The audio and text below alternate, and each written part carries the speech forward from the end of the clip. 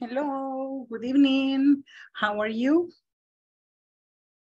Hello, Filomena. Hello, good evening. Good evening, good evening. Do you listen to Good me? evening. Okay, great. I listen to you perfectly, guys. Brandon, hello. Janice Caroline, thank you guys for being here. Time. Hello, hello, good evening. So happy to have you here. Today is Thursday, only tomorrow, Friday, and then 2 days off for you. No classes on Saturday or Sunday, okay? So class, I am so happy that you are here and it is exactly the time to get started. While the others join, we are going to start, right? We're going to start reading the agenda. And thank you so much for being here, for being on time. It is exactly the time to get started. Okay, so Filomena, Carlos Miguel, Janice, and Brandon, thank you so much for being exactly at the time for your responsibility, okay? Let's expect that the connectivity, your internet connectivity and also the power, electricity is not going to be, giving problems, okay? So here we go. And I'm going to start sharing my PPT as every single day that I do it, okay? So class here, great. From the very beginning, today is October 6th, right? 2022. And it is Thursday, the 6th, very close, the end of the year. Christmas is next door. In a brief, we're going to be, we wish you a Merry Christmas, singing, right? Okay, so today is our video conference number 4. And here we have greetings as every day. The first activity, I say, welcome to all of you. That is the first activity. We're going to have a feedback, okay, on what we did in the previous class. In the prior class, we're going to be reading the objectives for today's class. We're going to continue working with a simple present tense, but with negative statements, okay? And for the preparation task also, you're going to be working with the simple present negative statements. So that is the big topic for today. And I expect that we're going to continue working, students, with our manual 2, level 2, module 2, at pages 16, 17, and 18. Okay, if by any reason we cannot finish with the activities, we continue tomorrow, okay? The idea is that you understand and that you practice as much as possible. And at the end, the wrapping up of the class. And remember that I'm going to be asking one of you to stay with me, okay? For 10 minutes to have a feedback on the topics. Questions or comments? No questions, no comments. Okay. So class, I'm going to ask one of you to help me reading the objective for today's class, okay? The specific objective and the class objective. So here you have the specific objective for today's class and the class objective.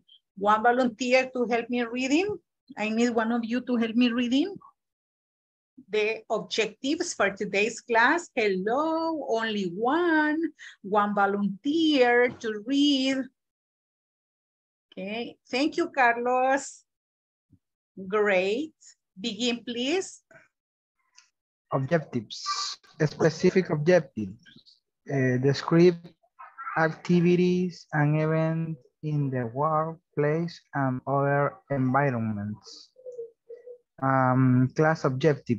Participants will be able to make negative sentence in present tense. Thank you so much. I appreciate your participation. So, as Carlos read, the specific objective for today is describe, you have to describe activities and events in the workplace and other environments, other spaces. And the class objective, more directly, you class as participants will be able to make negative sentences in present tense, okay? So thank you so much, Carlos, for helping us reading the objectives for today. And here, again, a reminder, don't forget the homeworks, okay? And evaluations in the platform. Tomorrow, Friday, I'm going to be updating your grades, okay? So please continue working in the platform. And here, the requirements. Nombre completo al conectarse a la plataforma, okay? En caso de oyentes, agregar la palabra oyente luego de su nombre, pero acá todos están inscritos, nadie es oyente. Ustedes, voy a estar solo como oyente porque estoy en el trabajo, pero son estudiantes registrados. Eso se refiere a que hay alguna persona que no está registrada, pero sí está agregada en el grupo como oyente, ¿ok? Cámara encendida durante toda la sesión, if it is possible. El sonido, minimizarlo lo más posible, porque todo queda grabado. And obviously the active participation. And here, again, another reminder, attendance 100% of the classes, 120 minutes each class. La asistencia efectiva se genera al tener los 120 minutos de conectividad, ¿verdad? En cada sesión, 2 horas clase, 120 minutos, ¿de acuerdo? Y ya saben que tomamos la asistencia 2 veces con la cámara encendida. Tienen que decir presente, present or here I am, here, okay. Cuando decimos present, that's okay. Here I am, excellent. Or only here, synonym, okay. And then the one-on-one session, cuando nos estamos quedando con algunos de ustedes, ¿verdad? Para el refuerzo al final de la clase. Thank you so very much for your cooperation, staying with me those 10 minutes, okay? And here, again, the mute button, camera on. We have available the chat in the WhatsApp group and also here in this virtual class. When working in the breakout rooms, okay, active participation, we need to respect, to show good manners, buenos modales. And if you need extra help at the moment, when you are in the breakout rooms, you need to click on the ask for help button and there is no problem, okay? So here, let's continue. And we are about to finish, okay, the first week. Section 1, congratulations, because it is one step beyond, un paso más allá, okay? Congrats, class. And here, okay, this is the feedback. If you remember, class, yesterday, we were working with the countable nouns and uncountable nouns, yes? And I share with you this slide so you can have clear some examples about countable nouns. You can say, I have 3 cell phones. Okay, there are 2 snakes in the garden. Hay 2 culebras en el jardín, ¿ya? There is a river near the park. A river, un río. Okay? I have a blue car. Tengo un auto, un carro azul, ¿yes? Porque los podemos contabilizar, por eso son contables. Uncountable, no se pueden contar, no son contables. Some examples are money, time, water, soda, rice, coffee, sugar, salt, oil, gas, love, sadness, happiness, humbleness, intelligence, beer, wine, milk, chocolate, fruits, food, butter, meat, ham, bread, cream, sauce, cheese, vegetables, mustard, liquid, ink, and alcohol. But some of them can be turned into countable.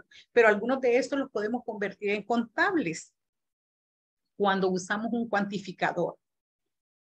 If you say, I have 1 hour to answer the exam. Tengo una hora. Ahí, how much time do you have for the test? ¿Cuánto tiempo tienes para el examen? 1 hour, una hora, ¿sí? Y así sucesivamente, si se recuerdan, ayer trabajamos en esto, ¿ok? Do you have any question about countable and uncountable nouns?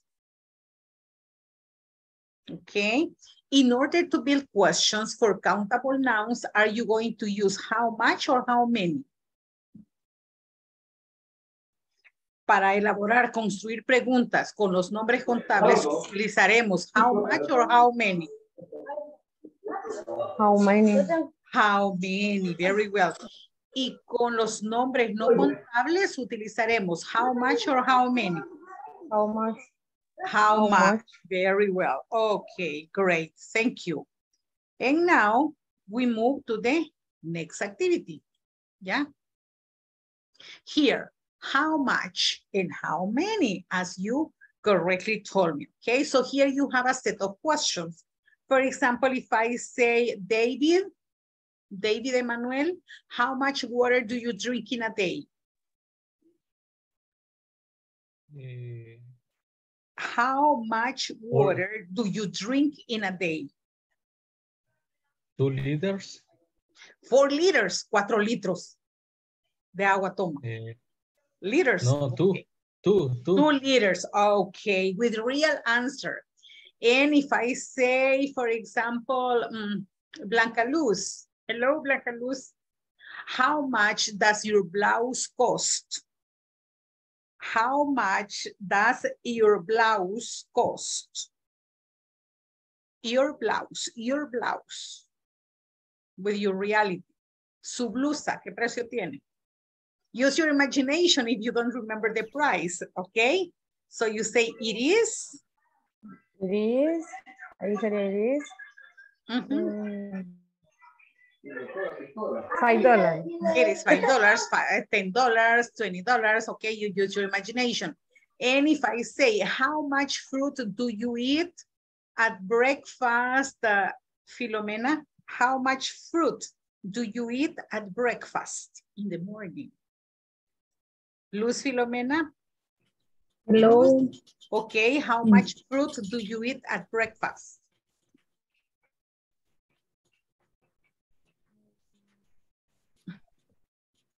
You may say, Yes. si no come fruta, usted dice nothing, nada, or none. Okay? Yes. Ninguna. Sí. Si no comen fruta, fíjense bien, usted puede contestar like this. Como es contable, ¿verdad? How much fruit, ¿cuánta fruta comen?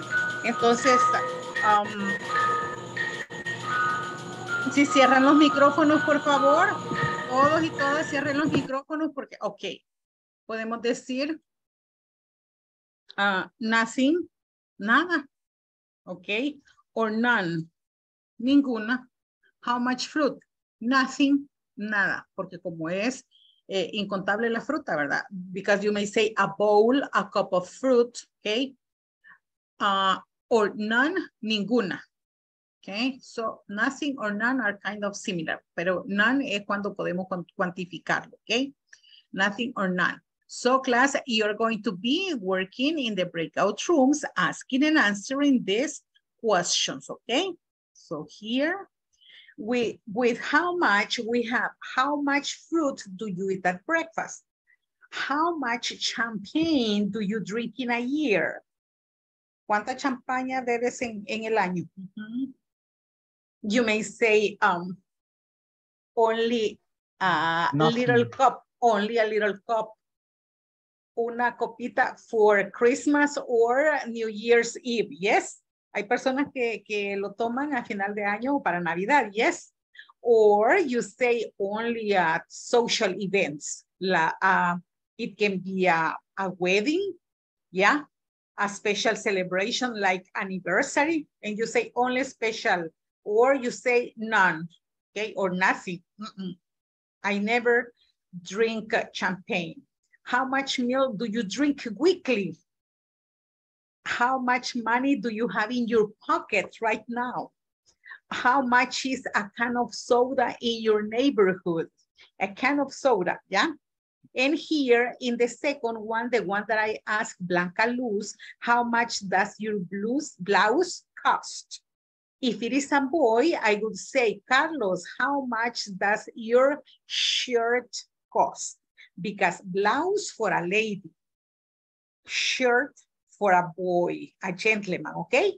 That's why here you have the two alternatives, or you may say your dress or your pants, yeah? Your jeans. How many? How many times do you talk on the phone in a day? You may say many times, 2 times, okay? How many brothers do you have? How many partners do you have in the office? En la oficina, ¿cuántos compañeros tienes? How many books do you read monthly? Books do you read monthly? How many hours do you have to do your activities at work? How many rooms are there in your house? ¿Cuántas habitaciones hay en tu casa? How many printers are there in your working area? Not in the company, but in your working area, okay? En tu área de trabajo. So, how many printers are there in your working area? We have a set of questions using how much and how many. You take turns asking and answering, but try to use real information, okay, for the answers. And I'm going to share this with you via WhatsApp, okay? But feel free right now to take a screenshot if you want to, okay? And you tell me when you are done. So we can continue with the speaking feedback, yeah? Shall we? Shall we, guys? ¿Podemos continuar? Yes? Yes.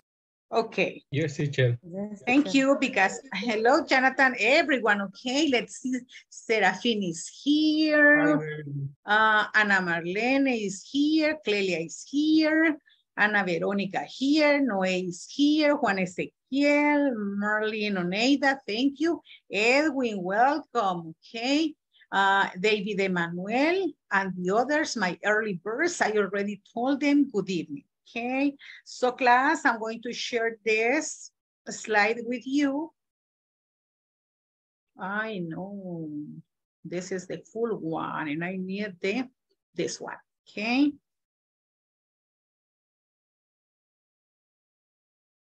Over here, this one. So you can have it via WhatsApp, okay?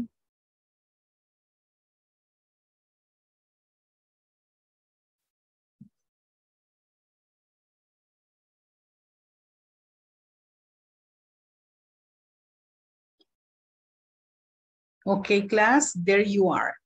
You have it in there. Yeah.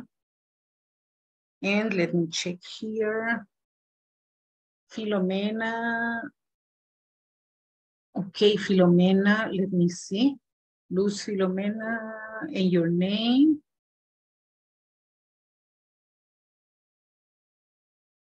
Okay, I'm going to write here, Filomena.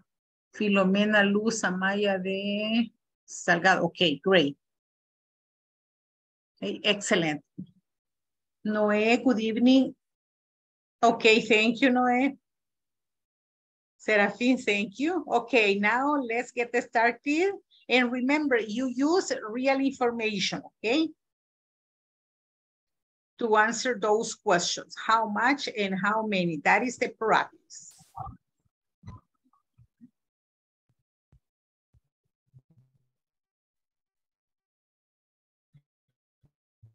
Okay, great. Here we go. Hello. Hello, Teacher. hello. Welcome. Good evening. Good evening.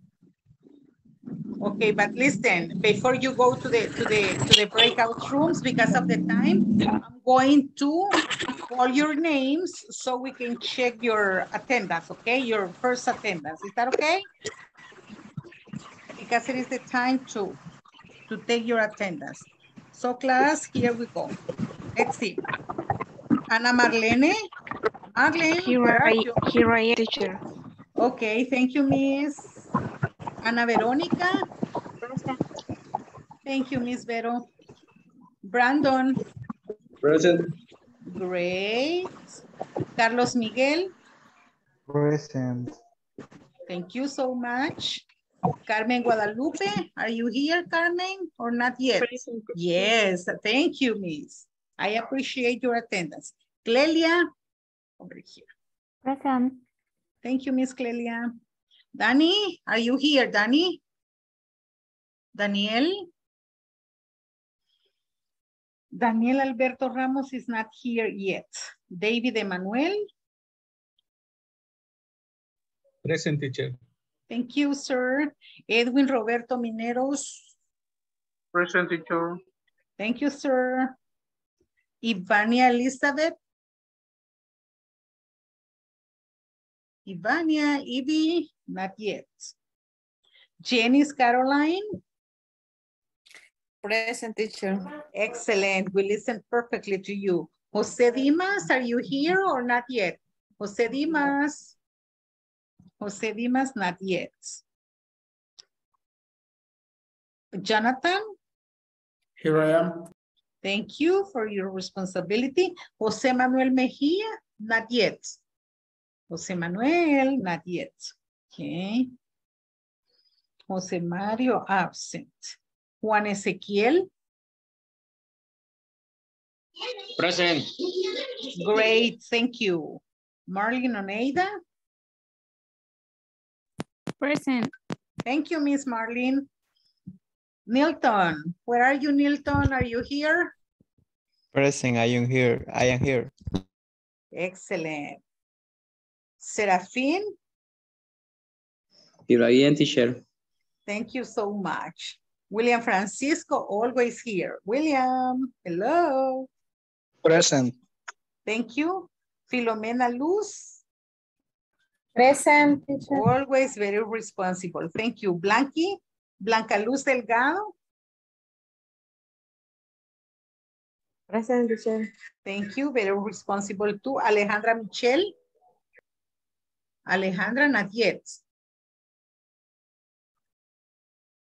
Adriana Beatriz, Beatriz Adriana. Noé. Noé. He was here, but now he's absent. Okay, maybe he is getting into his house.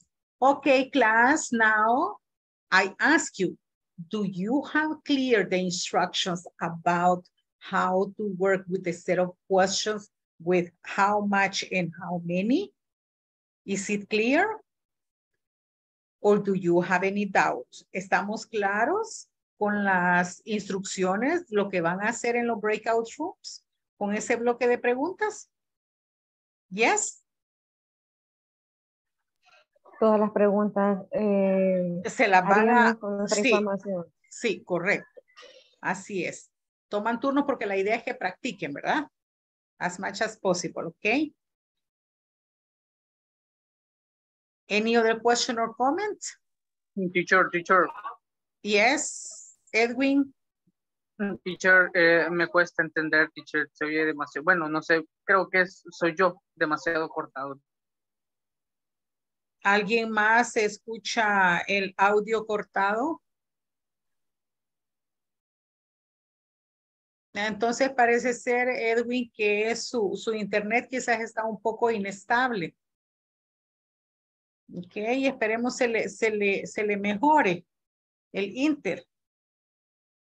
Ok. Bien, vamos a pasar entonces, ok, vamos a pasar a los salones. Ok, the breakout rooms. Here we go. Open your eyes big because right now I'm going to send you the invitation, okay? Go to your groups, please. Join your groups and begin the speaking feedback, asking and answering. Take turns, okay? Join your groups and practice speaking.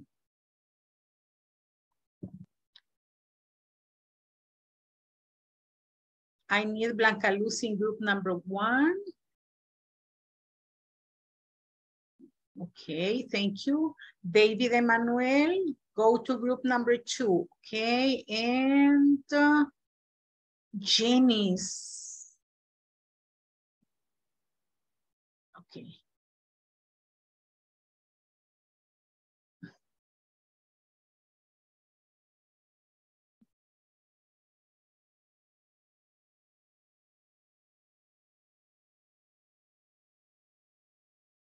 Hello, girls. Ok, fíjense, chicas, que me aparecen solo ustedes dos, pero cuando se crearon los equipos, había un par más de estudiantes. Por ejemplo, estaba Noé, pero como iba en ruta a su casa, ¿verdad? Entonces, solo este equipo me aparece con 2 participantes. Las voy a enviar a otros equipos, ¿les parece? Para que no estén solo ustedes dos, ¿sí? Ok. Ok, sí, ok, perfecto. Ok.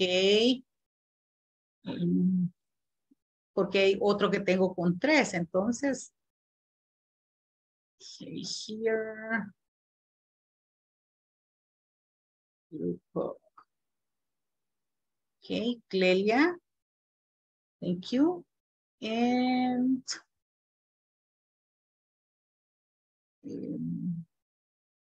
Ok, a usted, Janice, 2, 4, 2, 4, todos están ya de 4. La voy a enviar junto con, solo chicas hay ahí. La voy a enviar al equipo 3 para que, para que no haya solo chicas ahí. En este momento le envío la invitación, Miss Janice. Ok.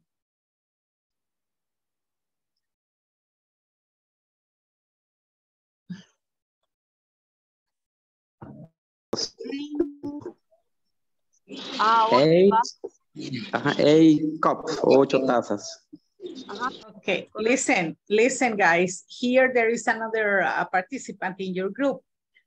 Janice Caroline is part of your group, okay? So consider her for asking her the questions too, okay? Okay. La consideran, por favor, para que participe preguntando y contestando, ok? Bye, bye. Gracias. Okay. Entonces ahí. No le entiendo la pregunta. How much does your Él está shirt preguntando que cuánto vale su camisa. Es que está blues, la pregunta que me habían hecho a mí, blues es el blusa, y es para mujer, ¿va? Entonces Sí. shirt es camisa. Ok. $1/4. Bajaría, how much fruit do you eat at breakfast? One fruit. Perdón. ¿Cómo te podría decir? Como 5 veces. Quizás 5 veces al día. 3 times. No, 5 times. 5 times. Okay. How many times do you talk on the phone in a day? ¿Cuántas veces hablas por teléfono en el día? No.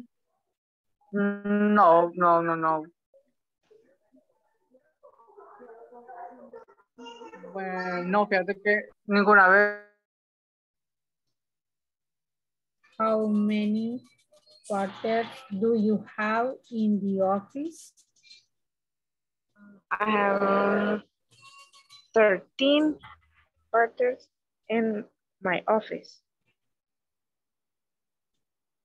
How many books do you read monthly? I read 1 book a month. How many do you have? Do you use your activities at work? 8 hours or 10 hours. How many rooms are there in your house? 5 rooms.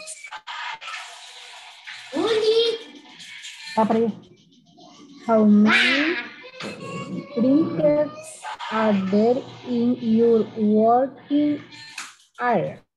At my working area are 2 printers. Okay. Le preguntaría a la otra compañera. ¿Cómo se llama, compañera? Disculpe. Bárbara. Solo Carmen. que Filomena, tal vez Carmen. usted... Carmen Guadalupe, el, perdón. Carmen. Tal vez Filomena muta ahí el teléfono. El silencio. Gracias. Ahorita. Ok, Carmen dijo, ¿verdad? Sí. Ok, Carmen. Yo le pregunto a usted. How much water do you drink in a day? I drink 3, ¿cómo se dice litros? Liters. 3 liters in a day. How much does your blouse cost? No eat fruit. I don't eat fruit or nothing. Okay. Jose Mejia is in your group too. Don't. Hola. Jose Mejia is part of this group too. Okay. Vaya. Ah, sí, aquí está también. Ya. Vaya. Listen, here. I drink 8 glasses. Ok, pero ¿son vasos o son tazas? Vasos. Glasses. Only I drink 8 glasses. Not cups. Está además el cup. Okay. Ya, porque o son vasos o son tazas. Okay, for example, if I say, I am drinking my cup of water, or my cup of tea, Teacher, my coffee, y my glass no es como vidrio. ¿Y vidrio cómo se...? Sí, también. Pero es que ese vaso de vidrio. Y el cup puede ser taza o puede ser también vasito de papel o de papel para tomar agua los bonitos, ¿verdad? De cones y los detachables, los desechables, los vasos desechables. Pero glasses sí son meramente de vidrio, por eso son glasses. Ok, my shirt costs. Acá con S, porque es third person singular. My shirt costs $10. I eat an apple, I eat a banana, I don't eat fruit. Very well. La siguiente era la de champagne, ¿verdad? Que es lo que le preguntaba a Neida. How much champagne do you drink a year? In a year. Que si toma champaña. ¿Y cómo sería? ¿Cómo? Ahí en español, ¿cómo es? ¿Qué es? ¿Cuánta agua toma en el día?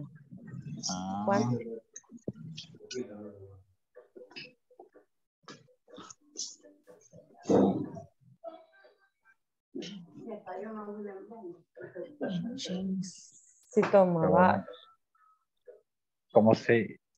Yo tengo que responder allí. ¿Cuánto agua toma? Si toma unos 4 litros. El compañero dijo que tomaba 10 vasos. I drink 2.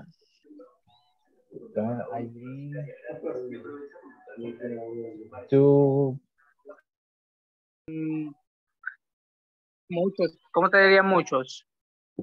Many. Son varios. So much. How many, perdón. No, but what is the question? Tell me the question. How many printers are there in your working area? Y usted dice que hay muchas. There are many. Hay muchas, porque como pregunta con how many, okay? Okay, There are many. There are many. There are many, okay. There are many printers, or you may say there are a lot of, porque a lot of significa mucho, tanto para contable como incontable, okay? How much do you love me? A lot. I love you a lot. Okay. Pero a lot of, hay muchas de ellas o muchos de ellos cuando es contable. ¿De acuerdo? Ya. A lot of. Or there are many. Okay. Continue with the practice. Okay.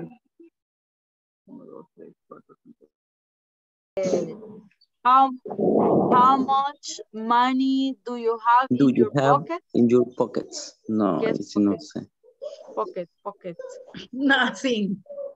Nothing. Nothing. I'm poor, very sad, nothing. Do you have something, Lenny? Yeah. Okay, in your pocket of your pants or your shirt or blouse, yeah. En tu bolsillo. Yeah. Okay, ¿Cuánto de dinero cargas en tu bolsillo? Yes, that's it, in your pocket. Por eso puede ser en el de la camisa, en el pantalón, del short, del vestido, ¿ya? De la blusa, okay, your pocket. $1. Oh, wow, you have a lot of money because I have nothing. I have $10. Okay. How much is a can of soda in your neighborhood? I had $1. I have. No, I have no. It is, porque ya le están preguntando how much is a can of soda. Okay. Ajá, la lata de soda que cuesta en tu comunidad, en tu vecindario, colonia. 50 cents. It is 50 cents. It is 50 cents. Yes. Okay. Hip hop. Remember the music hip hop. 50 cents. Oh, really? Okay. Algo así. Sí. 50 cents. 50.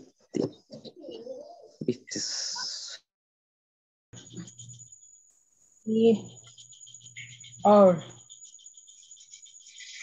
Así es, ¿verdad? It or. Una hora. One hour. One hour. One hour. How many brothers do you have?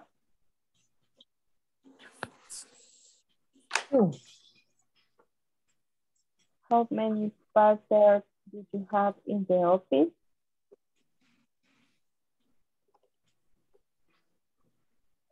Compañeros ahí, ¿verdad? ¿Cuántos compañeros? Somos 14. How many? Jenny, pero usted estaba en este grupo, ¿verdad? You were in this group. Jenny Caroline. Sí, en este equipo estaba con esta chica. Jenny. En este equipo estaba. ¿Sí? ¿O no? No, estaba en 5, parece. No. Ok, so Jenny's is part. Es que como están ingresando y están saliendo, ¿verdad? Y algunas personas que estaban ausentes al inicio ya se incorporaron también, entonces están como muy saturados algunos equipos, ¿sí? I'm sorry for the interruption. Could you please continue? Continúen por Okay. Okay, sorry. How many books do you read monthly?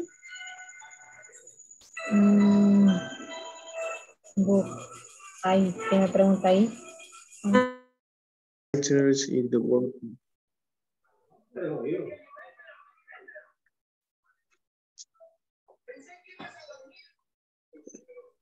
Did you finish asking and answering the questions, guys? Yes. Yes, teacher. Yes. Okay, all of them. Todas. Todos Yes. preguntaron todas y todos contestaron todas las. Jonathan is here. Noé, Blanky. Okay, but you were in the same group, right? Only Noé joined later, right? Solo Noé se les unió un poquito después, ¿sí? Yes. Okay, thank you so much. And let's see, Jonathan, I have a question for you, sir. Hi.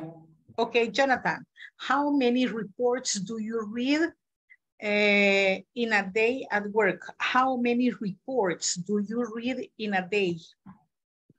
I don't. I don't read reports. Very well. Blanky, how many reports do you write in a day at work?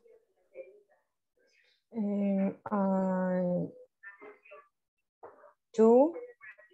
I write 2 reports. I write 2 reports every day.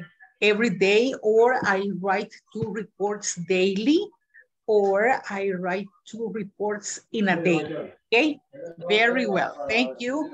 Now let's get back to the main session room so we can continue practicing. Okay, thank you so much. Here, let's get back.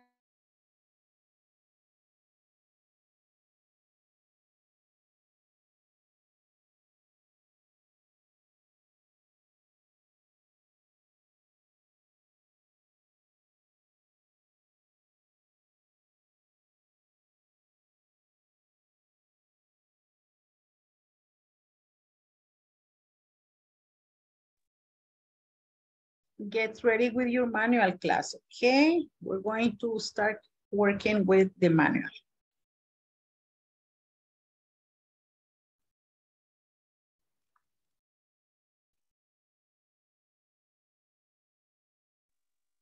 Teacher, I have a question. Yes, Marlene.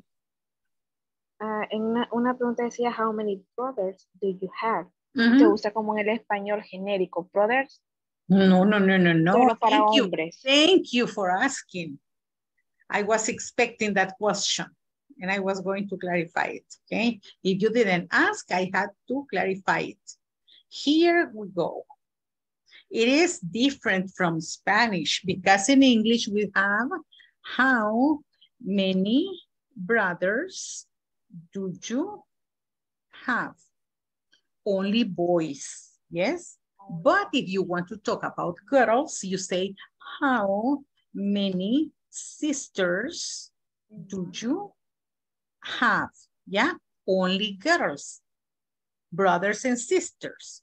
How many siblings do you have? Okay, siblings for boys and girls. Brothers only for boys and sisters only for girls. How many? A mí me suele curiosidad porque yo tengo un hermano y todas las demás somos mujeres. Okay, so I ask you, Marlene, how many siblings do you have?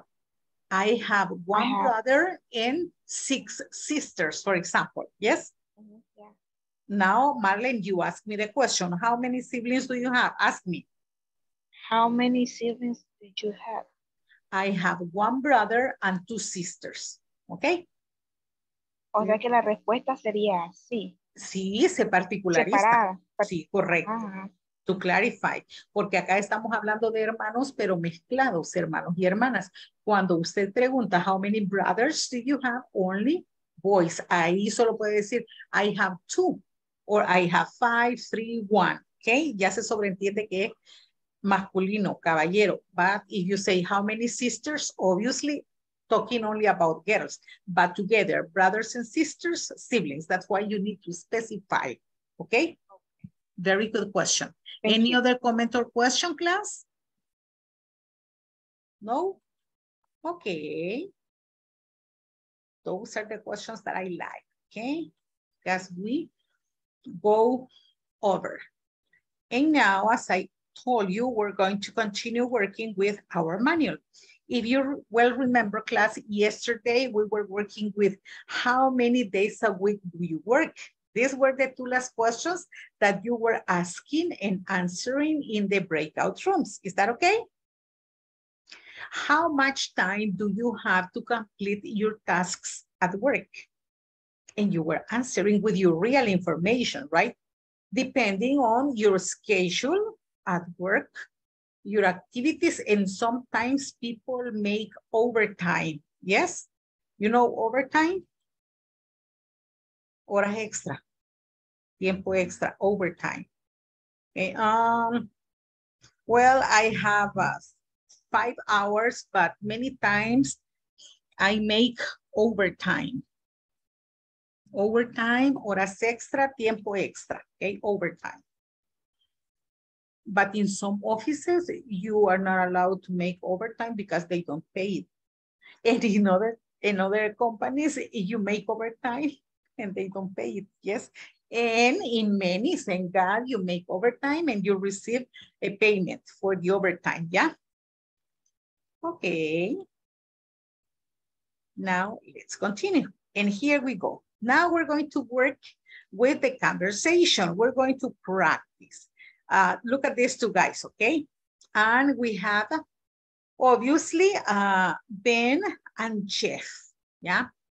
Jeff, how are you doing? I want to ask you, how many days a week do you work? Hey, Ben, well, I work 5 days a week. And you?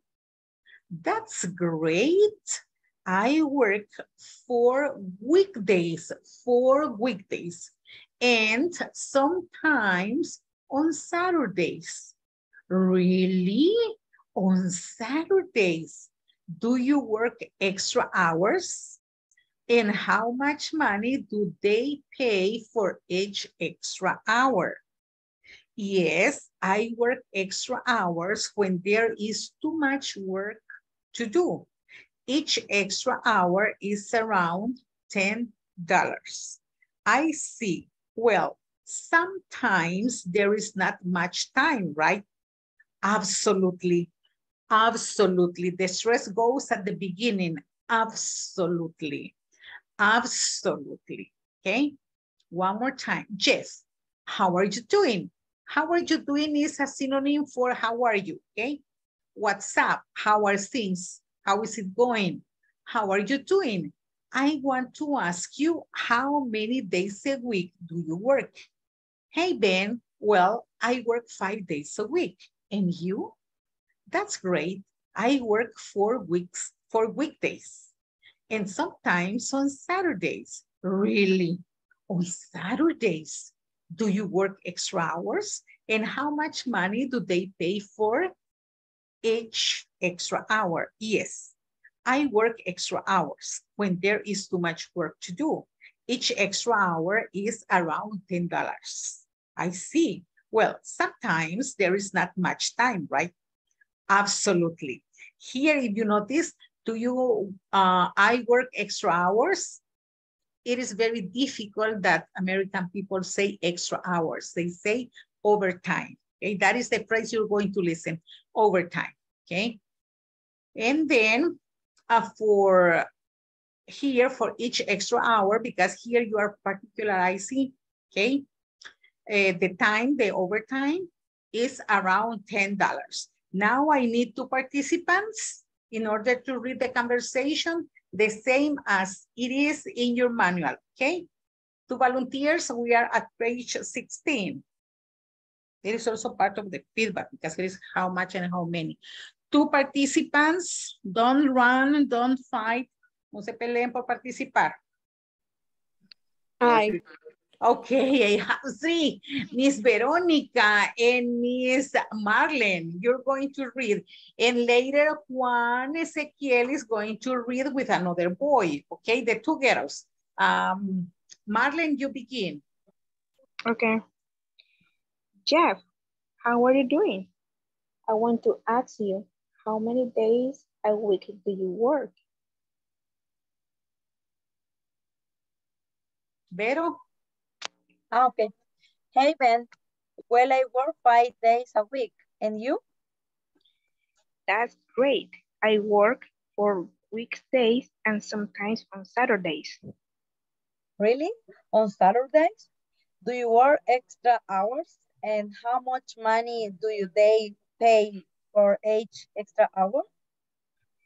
Yes, I work extra hours when there is too much work to do. Each extra hour is around $10. I see. Well, sometimes there is not much time, right? Absolutely. Great, girls. Now, Juan Ezequiel. Juan? Okay. Okay, I need another participant. One boy. Boy. Hi, teacher. Okay. Okay. Carlos. Carlos, you are going to read with Juan Ezequiel, okay? So, Carlos, you read Jeff, Ben, and Juan is going to read Jeff. Begin, please. Jeff, how are you doing? I was to ask you how many days a week do you work? Hey, Ben. Well, I work 5 days a week. You? That's great. I work for weekdays and sometimes on Saturdays. Really? On Saturdays? Do you work extra hard? And how much money do they pay for extra hard hour? Yes, I work extra hours when there is so much work to do. Each extra hour is around $10.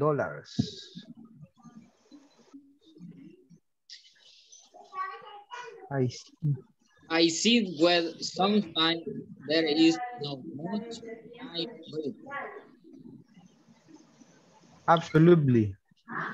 Thank you so much. David Emmanuel, you're going to read Ben and let's see.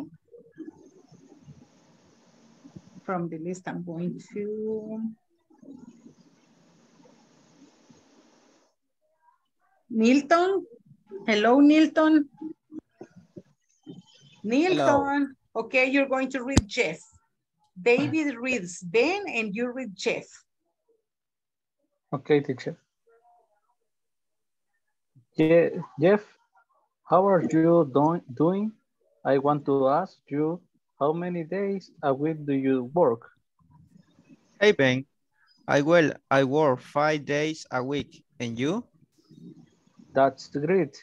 I work for weekday and sometime of Saturday. Ready? On Saturday? Do you work extra hours?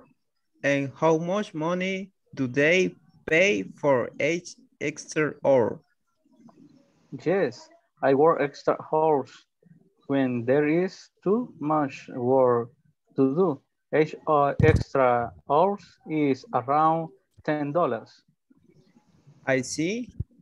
Well, sometimes there is not much time, right? Excellent. Absolutely. Excellent. Thank you so much. Remember, I'm going to read it one more time before you go to the breakout rooms to practice this conversation. Jeff, how are you doing? I want to ask you, how many days a week do you work? Hey, Ben, well, I work 5 days a week. And you?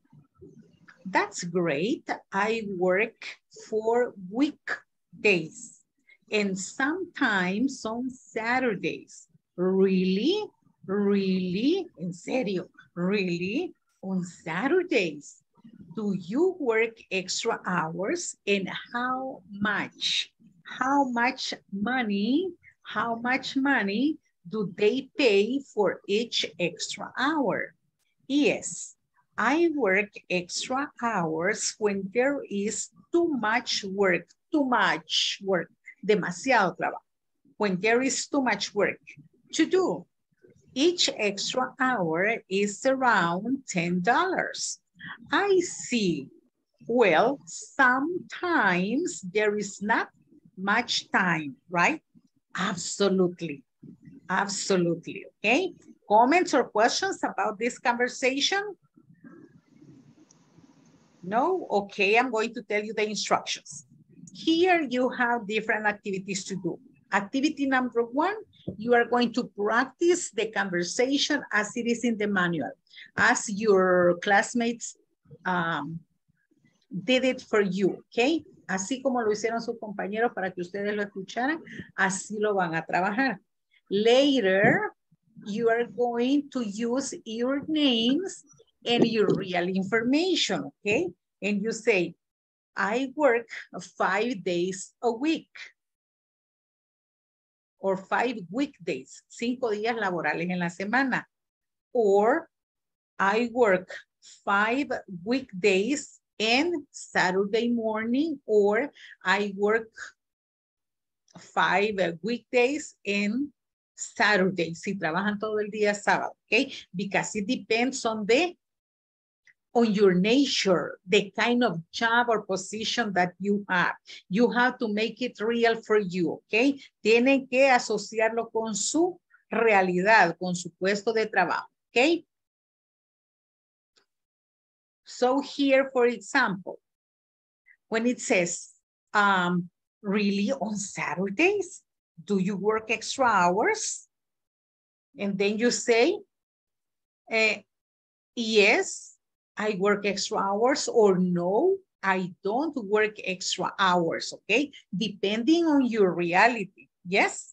Is that okay? Is it clear? ¿Está clara la instrucción? Yes? Okay, very well. So remember here, after you practice the conversation as it is, you're going to replace these names by your real names and your information. That is the first thing. And then here, you are going to circle in exercise 3 in the breakout rooms, the word that best completes the questions. You have 2 choices, much or many. How much hours a day do you work, or how many hours? You determine as a group. How much do they pay per hour, or how many do they pay per hour, okay? You discuss and you make your choice. Later, we're going to double check in the breakout room. And here, how to use how many and how much, you know, okay? This is a feedback of what we did yesterday, okay? Now, if there is no question or comment, I'm going to ask you to go to the breakout rooms. Yes? Questions, comments? Pero miren, los voy a recrear porque fíjense que hay algunos grupos, si se fijaron, estaban sobrecargados, ¿verdad? De compañeros. Okay, here we go. Remember to take turns. I sent you the invitation, okay? Join your groups. And practice.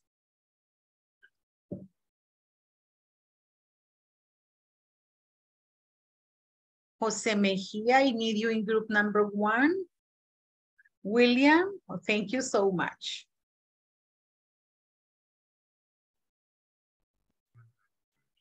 Okay, here, Blanqui, Clelia, Jose Mejia, and Caroline. Okay, begin reading, okay, as it is. And later you switch, okay?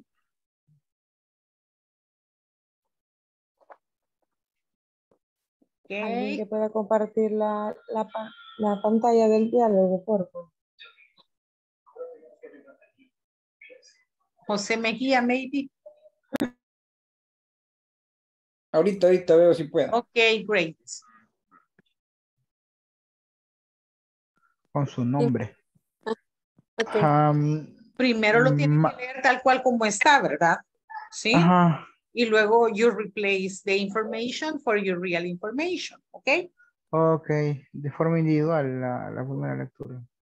Sí, así como primero, así como lo hicieron en el main session room, ¿sí? Como lo modelaron para los compañeros. Y luego ya va con la información, porque por ejemplo, Michelle, Marlene y Edwin no tuvieron la práctica que usted tuvo, ¿ok? Ok. Ok, bye. Y entonces... Do you work extra hours? How much money do they pay for each extra hours? Yes, I work extra hours when there is too much work to do. A extra hour is around 10 money.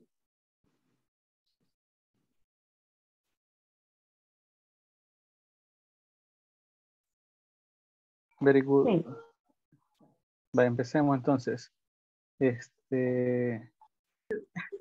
Sería yes. Hello, class. Here you are Dimas Barrera, David Emanuel, Carmen y Juan. Okay. Okay. Welcome, Dimas. Okay. Sorry. Okay. Inicio yo entonces. Jeff, how are you doing? I want to ask you, how many days a week do you work? Hey. Some say on Saturdays. Really? On Saturday? Do you work extra hours? And how much money do they pay for each extra hours? Yes, I work extra hours when there is too much work to do. Each extra hour is around $10. I see, where sometimes there is not much time, right? Absolutely. Ahora será con la compañera, con Ana ahí. Ok, inicio yo. I see wheels, sometimes there is not much time, right? Actually? Absolutely. Absolutely. Okay, thank you, teacher. Okay.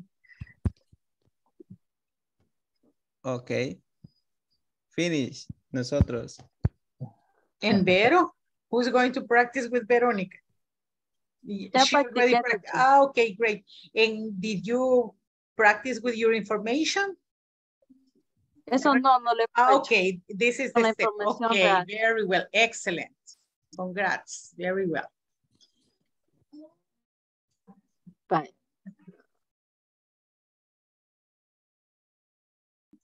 What are you doing? I want to ask you, how many days a week do you work? Hey, Ben. Well, I work 5 days a week, and you?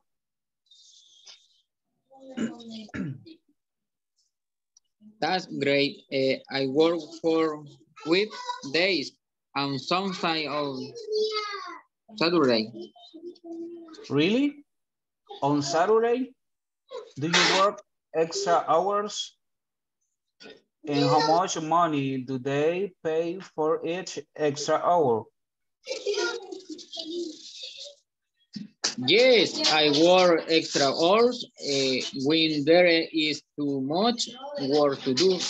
Each extra hour is around $10. I see. Well, sometimes there is not much time, right? Absolutely. Absolutely. Okay. Absolutely. Absolutely. Absolutely. Absolutely. La fuerza va en la primera sílaba. Absolutely. Excellent. Hoy va Ahora, Clelia. Y Jenny. ¿Dónde está Jenny? Ya no está. Jenny, ¿qué fue? No, Jenny is here. Jenny's Caroline and Clelia. Clelia. Ajá, pero Jenny no está. No, Jenny, sí, yo la veo, yo sí la veo. Jenny, is your microphone. Hola. Sí, ahí está. Hola, hello. Hello, how are you? Ready? Ah, pues sí. Jenny, Ella es Jenny. Yeah, she said hello. ¿Qué pasa? ¿Qué pasa conmigo? ¿Y quién está hablando? ¿Quién está hablando? ¿Y por qué le ha cambiado el audio al micrófono? Con efectos especiales. It sounds like an alien. Me estaban asustando, teacher. Sí. Okay, begin. Okay, yeah, now it's better. Okay. And they were terrified because it is October. The terrifying months, okay? And it is at night. Oh my God. Okay, bye. Continue with the practice.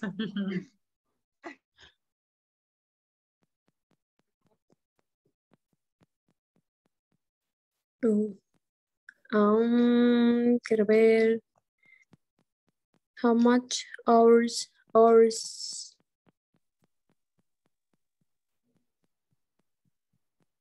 Compañero Carlos, creo que se le ha apagado el micrófono. Sería how many. Eso sería much. Sí, much money is in a bank.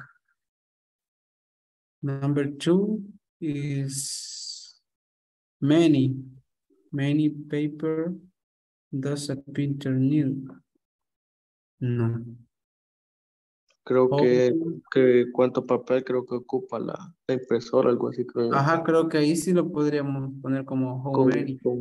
Ajá, How much paper. Porque usted habla de cuánto papel. Luego habla de las hojas de papel. Puede hablar de los pliegos de papel. Sí. Entonces sería how much paper, cuánto papel. Perfecto. Okay. A package or 5 pages. Yeah. Okay, teacher. Okay. Bye. Bye. 5 days and you. Ahí serían 5 días trabajo usted. 5 días trabajo. Sería sit. 6, ¿verdad? Sit. Ajá. Sit. Pues Entonces sería. Hey. Hey, Serafín, well and work 6 days a week and you? That's great. I work 6 weekdays, ¿verdad? Porque dice que trabajo 4 días a la semana. No, Six, pero no está correcto. Because the week has 5 weekdays. Los días de semana son 5. Saturday and Sunday is weekend. So you say, I work 5 weekdays and Saturday. Y algunas veces los sábados, ¿verdad? Ajá, and sometimes Saturday.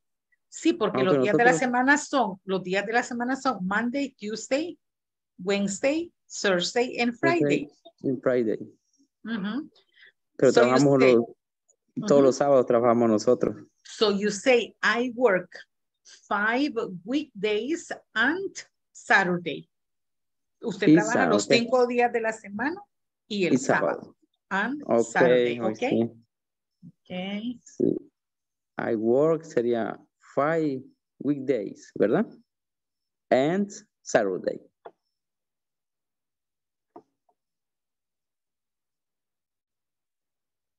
That's okay. In your case, very well. Okay. Okay, Filomena. Really? Fíjese que en mi caso, cuando yo enciendo la cámara, tengo muchos problemas de conexión y escucho muy cortado. Entonces, más que todo por eso mantengo la cámara apagada, ¿verdad?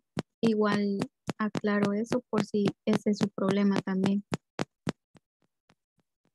Bueno, al menos yo los escucho con interferencia, demasiada interferencia, pero Ajá, sí es que así me pasa a mí. Lo mismo del internet. Como ya estoy a punto de renovar. Yo los escucho bien a los dos perfectamente.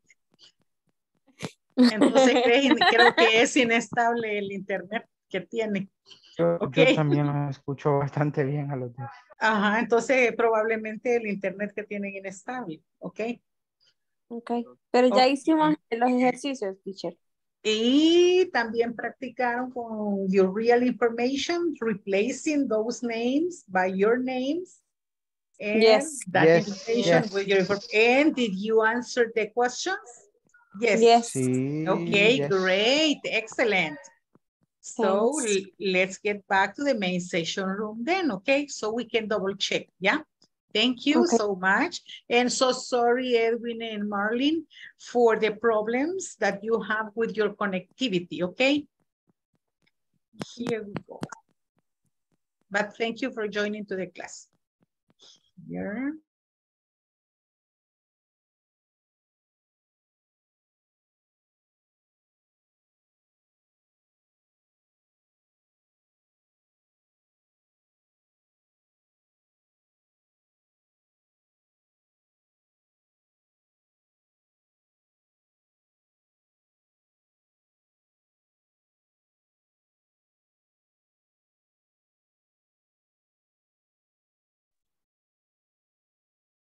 Congratulations, class. All of you were participating actively in the breakout rooms. That is nice. Remember, practice makes perfect, okay? But we're going to wait for Clelia and Jose Mejia. William is still in his way back. Serafin also. Veronica and Noah, maybe they are still practicing, but they need to come back, okay? So here we go.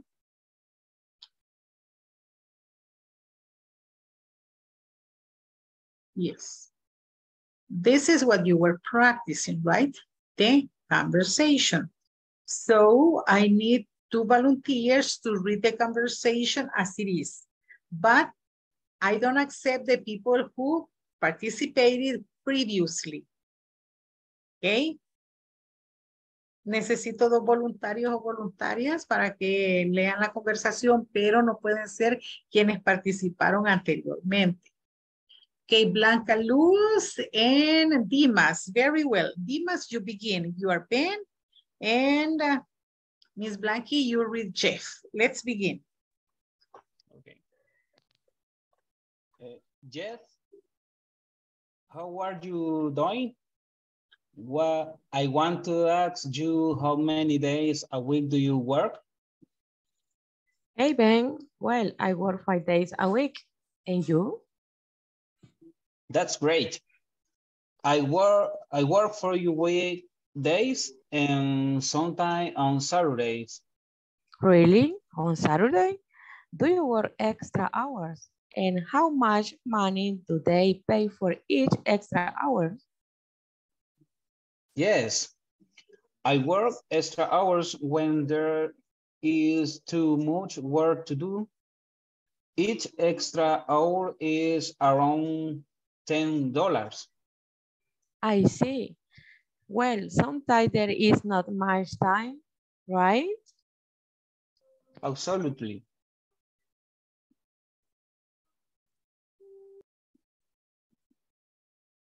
Okay. Absolutely. Now, class, here. You participate if you want to, okay? Circle the word that best completes the question. For number 1, how hours a day do you work? Much or many? How many? How many? Very How many? well. Because remember, you can count the hours, the days, the minutes, the seconds. Yes, the weeks, but time, no. So you say, how many hours a day do you work? How do they pay? How much? Because for salary, okay, for money, you say much. How much? Very well. And here, as a reminder, because yesterday we were working with how many and how much. How many? How many for countable nouns, for example, hours, days, weeks, years, etc. How many days a week do you rest? How many hours a day do you work? How much? How much is used for uncountable nouns? For example, money, time, etc. And the other examples that I shared since yesterday with you. How much money do they pay per extra hour? How much time do we have? Okay. Questions or comments about these structures? How much and how many? Any doubt? Ask me. Feel free to ask me, okay? No? Okay, let's move to the next activity. Work-related events. Instructions. You are going to read the sentences and fill in the blanks with many or much. From number 1 to number 6. Yes? You're going to complete with how much or how many according to the context and the nouns, if they are countable or uncountable. That is the first activity at page 17. But at page 5, here you are going to write a 6-line paragraph about the events and activities you and one coworker do in your company. Okay, for example, look at this. In this exercise, you have a list of 6 activities, yes? They are 1, 2, 3, 4, 5, 6. But here, there are no numbers. So you have to write the sentences, period, and then you continue. Because that is a paragraph, not a list of sentences. Acá van a escribir un párrafo, no un listado de actividades. This is a list of activities. This is a list of questions, yes? But here, it is a paragraph. Un párrafo, una oración, period, punto y seguido, and then you continue. Finish the sentence, period, and then you continue with the other sentence. Is that okay? Yes? So, write the 6-line paragraph. El párrafo que van a construir es de 6 líneas. Acerca de los eventos y actividades que tú y un compañero de trabajo o compañera de trabajo realizan en la compañía. For example, you can say, let me see.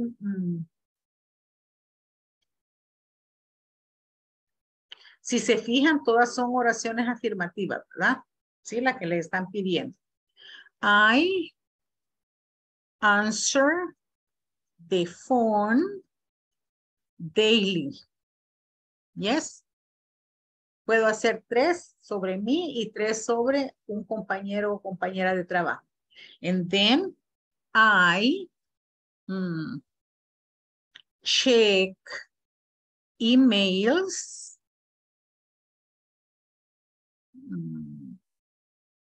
I always check emails. Okay. And blah, blah, blah. Okay, another sentence. For example, I never have breakfast. But it is positive. I never is negative, okay? You may say, I usually, okay, attend meetings in the weekdays. This is just an example, okay?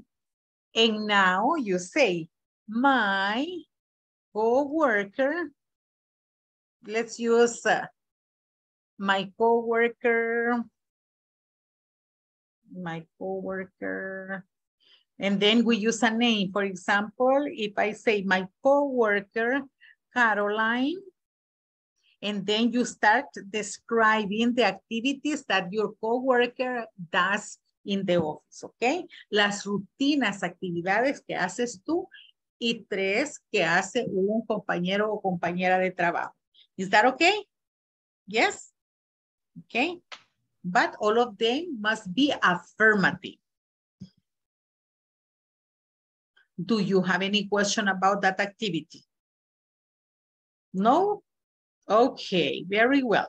Listen, I'm going to send you to the breakout rooms because in case that you have any doubt, you may, okay, get some help from your partners because sometimes you feel kind of shy when you are in the main session room. You feel more comfortable when you are in the small groups. And then you ask me. Y se me preguntan más cuando están en los breakout rooms que cuando estamos acá. But don't feel shy. Maybe your question or doubt is the same that everybody has. Tal vez tu duda o pregunta es la misma que tiene todo el grupo. So feel free to ask, okay? And here we go.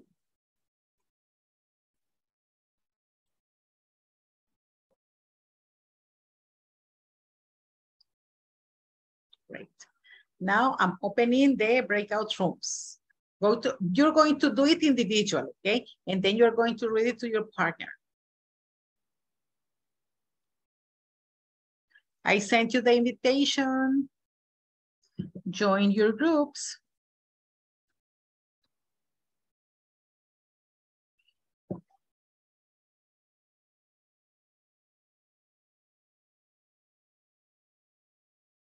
Marlene, I need you in group number 1. Edwin, I need you in group number 2, Edwin. And Blanky, I need you in group number 4, Blanca Luz. Thank you. Edwin, are you okay with your audio?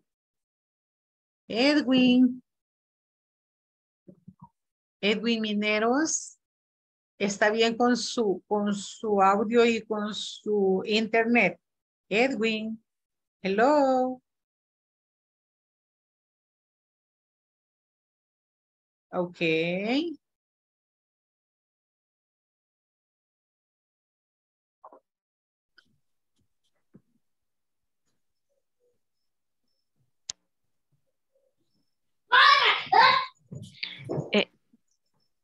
Teacher. Diga. Hello, teacher. Hello, hello. En las 6, pregunta, employees does your company have, ¿verdad? Ajá. Ahí, en el caso de la empresa que yo trabajo es grande. Uh-huh. En este caso, como son, para mí, es un incontable porque no sé cuántos trabajan. Entonces no podría poner how many. No, ¿cómo no? Porque los empleados se cuentan en la planilla. Cada compañía declara cuántos empleados tiene. Ajá, ¿sí? ajá. Entonces, Pero yo me refería en el caso de que yo no sé la cantidad exacta, ¿verdad? Correcto, pero hay una cantidad. Entonces, acá no podemos preguntar how much employees. How much, ajá. No, tiene que escribir siempre es how many. Sí. Okay. Ahora, pero sí, fíjese bien, you're right. How many employees does your company have? And then you say, I don't know. There are many employees. Hay muchos empleados. Muchos. No, yeah. There are many employees. I don't know. Siempre vamos a usar how many porque ellos tienen en su planilla la cantidad de empleados en cada departamento. Correcto. Sí, así es. Ok. Porque si no, Hacienda dio cuarto. Ok. Ok, very well. Ok, ya terminaron ustedes las 6 preguntas ahí. Para que verifiquen. Ahí avisen porque yo tengo el párrafo y las 6 preguntas ya. Eso lo avisan cuando...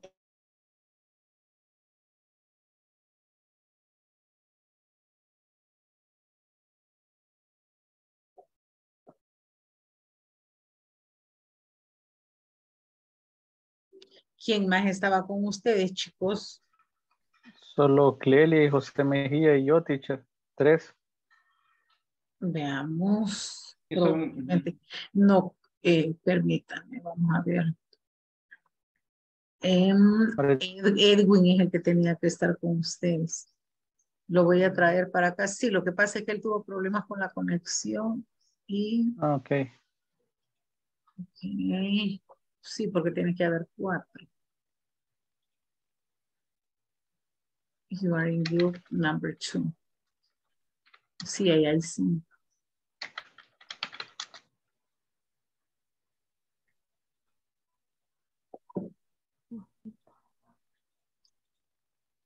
Ok, teacher. Ahorita estamos haciendo cada quien las oraciones, teacher, ya para compartirles. Ok, muy bien. Excellent. Great.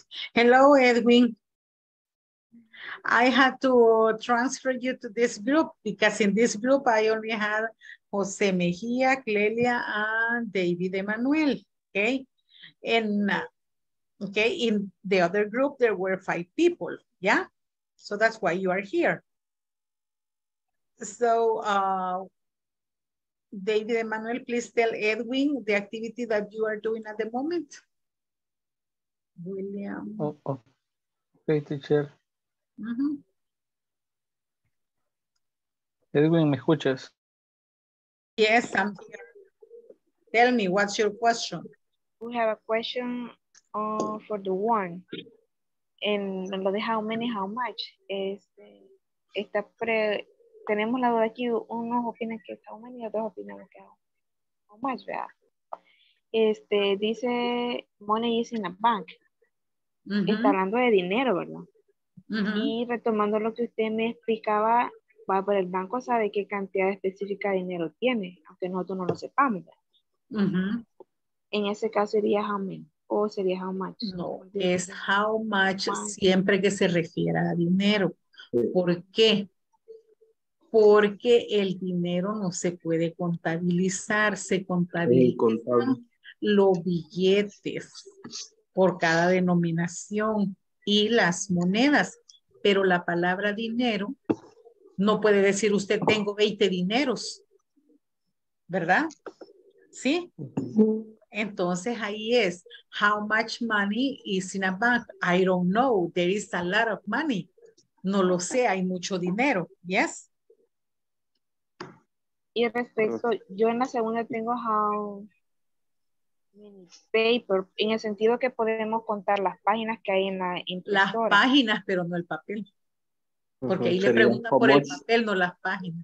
Sería ¿sí? how much, ¿verdad? Correcto. Es lo que les explicaba ayer, que del nombre incontable se puede convertir en contable. En este caso, pregunta por papel, no por las páginas. En este correcto, así es. Entonces si usted puede contestar how many pages, cuántas páginas, porque usted cuenta las páginas, ¿sí? Teacher. Yes. Si en la 1 dijera que en realidad me la preguntan a mí, ahí si fuera money, ¿verdad? Money, ¿verdad? Sentado en la 1.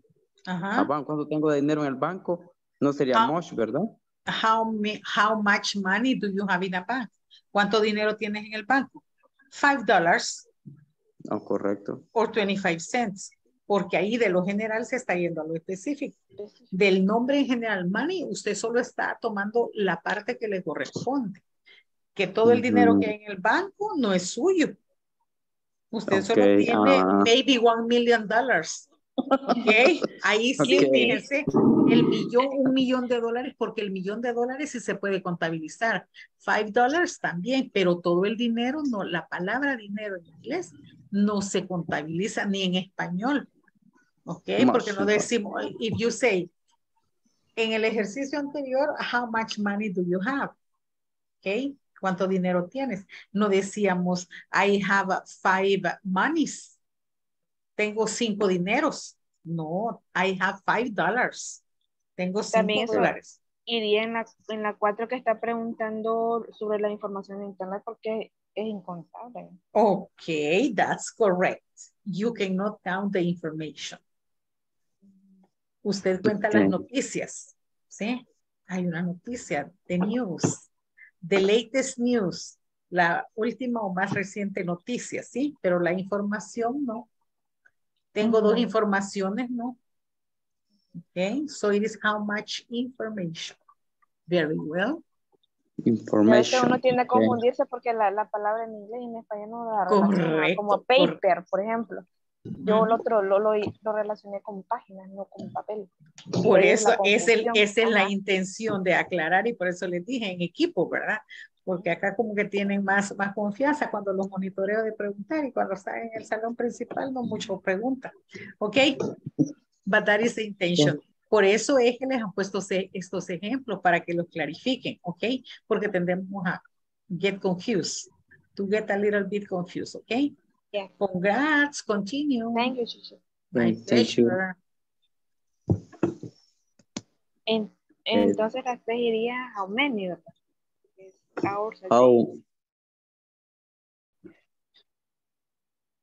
Hola. Ok. ¿Sí? Sería mi primera actividad. I go out to clean car. I go.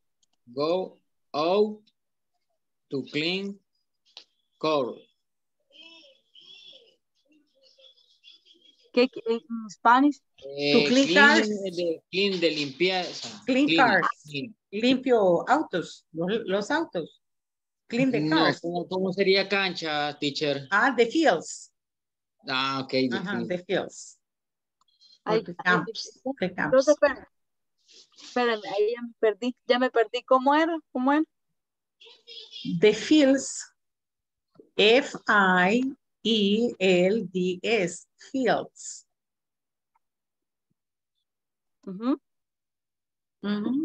And that's it. Fields. F-I-F. Okay. I as in Irma. E as in elephant. L as in loyal. D, que yo estoy escribiendo field de sentir, pero no es de sentir. no, es de campo. Okay, listen. F as in feeling. F as in feeling, okay? I as in Irma. E as in elephant. L. Así. Espéreme, ¿qué me está pasando? No sé qué me está pasando. Espéreme. Es I dijo, ¿verdad? Vaya. I feels. ¿Así? I feels. No. Okay, listen to me. F, that's okay. I is okay. E, E as in elephant. Aquí está. Así. I feel. No, I clean the fields. Limpio o aseo. I clean, el verbo le hace falta. No, el verbo va después del sujeto. Sí, espera. Solo estoy aquí que se me está trabando. Ok. Sí, que la máquina me está dando problema el mouse. Bye. I clean the field. The fields. But it is, no, but hold it. There is missing something.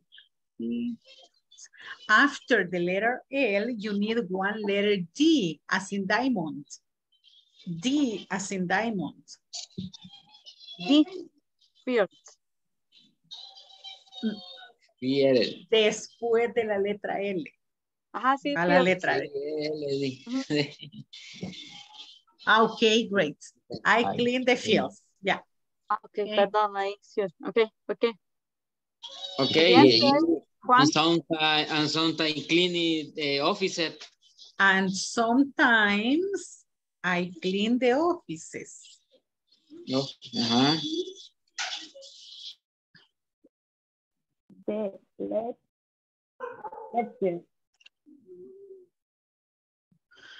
Okay, listen, attend the call clients. ¿Qué es eso? What do you mean by attend the call clients? Atiende o recibe las llamadas de los clientes o algo así. No. ¿Lo escribí mal? I take the calls of the clients. Take, porque usted en inglés dice take. I take the call. Tomar la llamada. Ok. Take. Pero ahí falta agregar. Si siempre, usualmente. The calls of the clients. The calls of the clients. Of the clients. Of the clients in general. Clients, plural. Of the client. Letter S is missing in clients. Yes, solo que ahí está. Se me pone rebelde. The mouse is disobedient. Malos nervios, sumados. Yeah, okay. Review the accounts. Accounts with double C. Accounts. Account. Sería, Vaya, pero óiganme, ahí ustedes me están haciendo un listado de actividades y lo tienen que escribir como párrafo. Also comienza con A. Visit clients. Sí. Tienen que hacerme el párrafo, no lista de actividades. Es un párrafo, ¿ok? See you because Brandon is asking for help, ¿ok? Bye. Hello. Yes, Brandon. Brandon, teacher, yo tengo una duda. En mi caso que yo en mi empresa, yo trabajo solo haría mis oraciones. Your 6 activities, yes. Las 6 actividades sobre lo que yo hago. Yes, because you say, I am lonely, the lonely. I am solitary, okay? Okay. Y ahí cuando las hagamos solo se las vamos a leer a los compañeros, ¿verdad? Yes, that's it.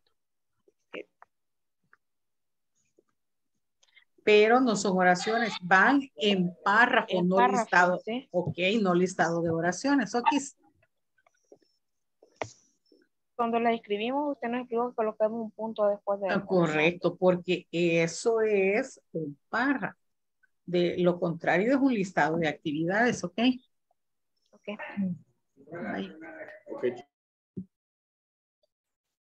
Usually. Usually double L, 2 letters L, 2 letras L. Usually. And Y, after letter L, Y. Usually. Estamos mal con la escritura. That's why you are practicing. No, that's why you're practicing. That is the idea, to practice. Remember, makes perfect. La práctica hace la perfección. Here, also visit clients. Clients. Ese. Yeah. Yes. Qué bárbaro. Estamos mal yo. Okay, usually write report or a report. Usualmente escribo reportes.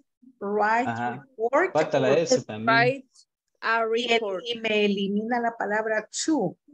Escribo a reporte, no. Ok, write reports. Okay. Excelente. Ok, very well.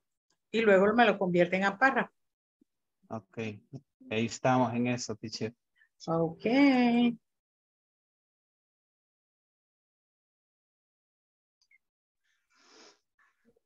Hello. About to finish the paragraphs. Yes. Yes. Yes, finish. Yes. Right.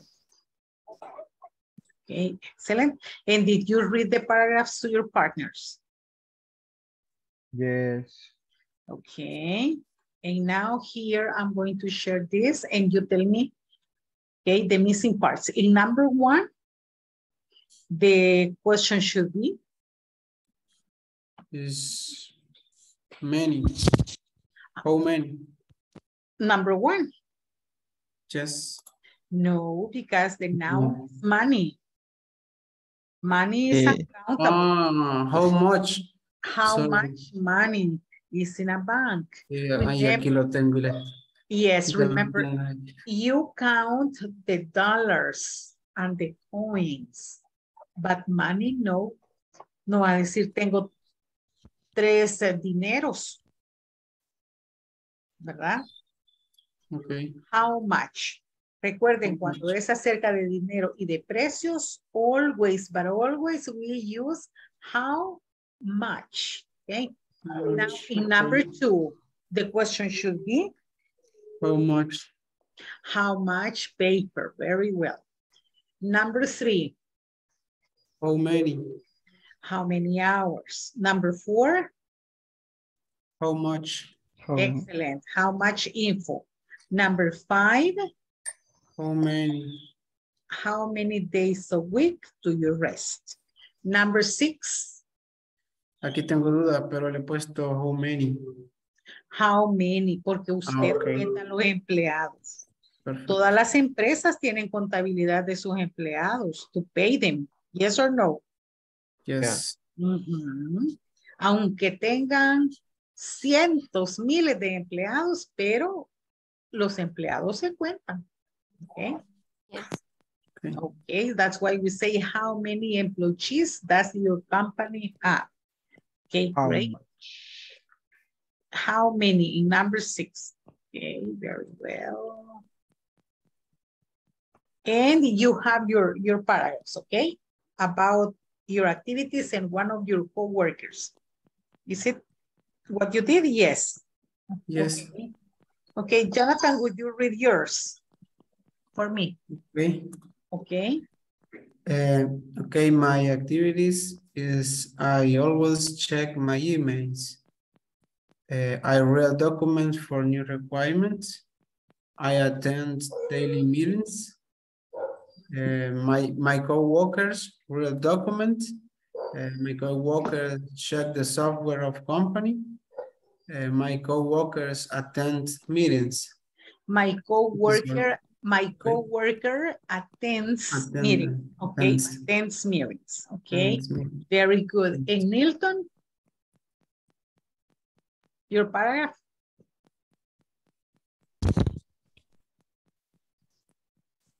Okay. My activity is supervisor. No. Pero no la vamos a escribir así. For example, you say like this. Similar como lo leyó Jonathan. Okay, so here you say, because it is a paragraph. Es un párrafo, no un listado de oración. And then you say, I supervise. Yes. What do you supervise? The employees or the company? I supervise the employees. Okay, what else do you do? I write reports. I write reports. Yeah, reports. Another activity? I check emails. I check emails. Now, my coworker, what does your coworker do? Answer phones. Answers the phone. Okay. Is it a he or a she? It's a he. Okay, he. What does he do? Asignar actividades. How do you say in English? Assigns activities. Assign activities. And the last one? He assigns activities and send emails. And sends emails. And that's it. Y ahí tiene un pequeño párrafo de 6 actividades. Okay. Okay. Esto es un párrafo, ¿verdad? Una oración, punto. Continuamos la otra oración. Porque si usted lo dice, supervise, write, eso es un listado de actividades. Pero acá cuando sujeto, verbo y predicado, subject, verb, and predicate, okay, or complement, it is a sentence. Okay. Okay. Thank you. Now let's get back to the main session room. Thank you for sharing.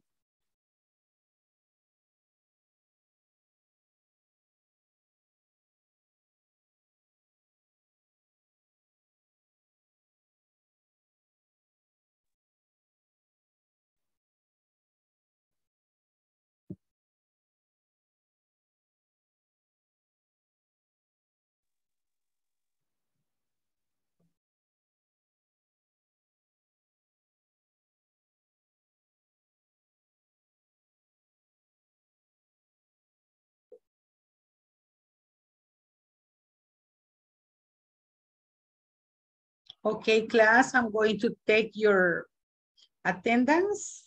I'm going to call your names, okay? Ana Marlene. Marlene. Present, teacher. Thank you. Ana Verónica. Present. Present. Brandon. Present. Carlos Miguel. Present. Thank you. Carmen Guadalupe. Present, teacher. Oh, you're back. Okay, thank you. Clelia. Present. Thank you. David. No, sorry. Okay, thank you. Danny is absent. Okay. His baby is sick. Edwin. Present, teacher. Thank you, sir. Ivania. Absent. Janice. Present, teacher. Thank you, Janice Caroline. Jonathan. Here I am. Thank you, Dimas. Dimas. Present. Thank you. Jose Manuel Mejía. Present, teacher. Thank you, sir. Jose Mario is absent. Juan Ezequiel. Present. Thank you. Marlene. Present, teacher. Thank you, Miss Marlene. Nilton, where are you, Nilton? Here. Present. Serafín. I am. Here. Here I am, Miss. In the moon. William Here I am. Francisco. William. Hello, William. William. Present. William. Thank you, Present. sir. Luz Filomena. Present, teacher. Thank you, Miss Luz. Blanca Luz. Present, present. Alejandra Michelle. Present, teacher. Thank you, Miss Ale. Beatriz is absent. Noé, where are you? There you are. Very well. Now, thank you so much, class. Let's compare and clarify because some of you have, listen, did I call all your names? Yes. Somebody else? Clelia? Okay, Brandon, Juan. I read your names, all your names, right? Okay, no problem. So here we go. So class, what do we have in number 1? The question should be how much or how many? How much? How much? Because it is about money. Very good. In number 2, how much or how many? How much? Excellent. How much? Paper. Number 3, how much or how many? How many? How many hours? Great.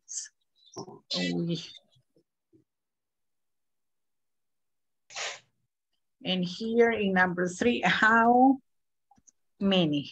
Very good. Number 4. How much? How much? Because you cannot count the information. So you say how much. Number 5. Which one? How many? How many? Great. Number 6. How much or how many employees? How many? Yes, because they are people and we count people, okay? How many employees does your company have? And here I was listening to your paragraphs, okay? So I was monitoring, and here we have work-related events. In order to continue with the class, the grammar extra practice we have simple present for third person singular with do and does and the negative statements, okay? Now, you're going to tell me some of the activities that you don't do at work, and I'm going to write them, okay? Here, as a class, we're going to write a list of activities that you don't do at work, okay? So tell me, class, some of the activities that you don't do at class, okay? I don't, for example, I don't clean my office, yeah? Because somebody else does it for me, okay? Now tell me the activities that you don't do. I don't make staff schedules. I don't make staff schedules. Excellent, very well. And then tell me one activity that you don't do at work, Emmanuel, David Emmanuel. I don't. David doesn't. I don't print report. Okay, he says, I don't print papers. And then I write, David doesn't print papers. Yes? Papers. Okay, very well, yeah. Mr. Mejia, tell me one activity that you don't do at work. Que no hago, ¿verdad? Yes, you don't do. I don't I don't write report. I don't. It must be with capital letter. So you say, I don't write reports. Report. Okay, this is what he says. But now I can say, Jose doesn't, yes, doesn't write reports. Okay, I want you to notice this, class. I don't write reports, no problem. But David doesn't print. In third person singular in negative, we don't add letter S. Do you notice that? Se fijan que en la negativa no le agregamos S al verbo a pesar de ser tercera persona de singular. Why? ¿Por qué? Because we are using the modal auxiliary doesn't in negative. Y como estamos usando el modal auxiliary, el verbo ya no se ve afectado y se escribe en su forma base en lo normal, a pesar de ser tercera persona de singular en negativo, ¿de acuerdo? The same happens here. José doesn't write. José is third person singular, pero no le agregamos la letra S porque llevamos el modal auxiliary. Yes or no? And then we say José doesn't write reports. Okay? Questions or comments about this? ¿Preguntas sobre esta situación? No, teacher. Okay. Now, class, tell me one activity that one of your partners don't do. For example, I would tell you, according to what I have been listening to you, I would say, for example, Filomena doesn't visit clients. Yes? Is that correct, Luz? Filomena? You don't visit clients. Okay, so I say she doesn't visit clients. Yeah? Ella no visita clientes. And then I would say Jonathan doesn't, okay, Jonathan doesn't have lunch in the office. Yes? Jonathan doesn't have. No, no le digo Jonathan doesn't has. No, porque va, does not. Okay? So, what are you going to do right now? You are going to write in the breakout rooms one sentence describing one activity that your partner doesn't do at work, okay? Because we're going to reinforce the third person singular. So let's do it very fast because it is almost time to say goodbye, okay? So go to your groups, okay? I sent you the invitation. And write sentences in negative, simple present, as I did in the example. Así como lo hice en el ejemplo yo. Okay, thank you, thank you, thank you. Thank you so much. Join your groups. Filomena, go to group number 1. I need Janice in group number 3. Janice Caroline in group number 3. William, I need you in group number 4. William. Filomena, I need you in group number 1. And William, please move to group number 4. William, I need you in group number 4. And Filomena, I expect that your connectivity is getting better. Okay, great. Excellent. Here we go. Ajá, entonces en este caso, ajá, podría ser. Serafín doesn't prepare reports. La respuesta ahí sería no, I don't, ¿verdad? Sí, pero lo único que vamos a escribir es la I don't. Third person singular. Third person singular. Van a reportar lo que otro compañero o compañera no hace para que practiquen la tercera persona de singular. ¿Ok? So we say Serafín doesn't prepare reports. Doesn't prepare reports. Okay, very well. ¿Usted, Filomena? One activity that you don't do at work. aquí a la oración de algo que no realizamos. Y luego yo voy a describir de José Mejía, yo de él voy a decir, hablando de tercera persona, contándole a Clelia, por ejemplo. Ok.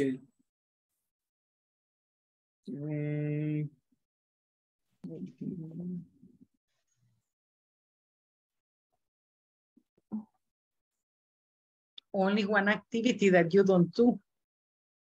Ah, teacher, no lo había visto. Ah. Simple activities. Yes. I don't call clients, okay? For example, or I don't prepare meetings, yeah? Or I don't schedule meetings. For example, teacher, I don't call client at work. Okay, that's okay, excellent. And then Jose is going to say, David Emmanuel doesn't call clients at work, yeah? Okay. Okay, good.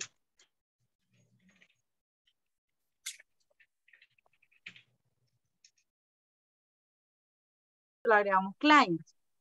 ¿Así? No atiende clientes. No, Right. doesn't Doesn't client. attend, no, doesn't assist. Bye. Okay, bye. Ajá, sí, bye. Ok, bye. Y en la 4.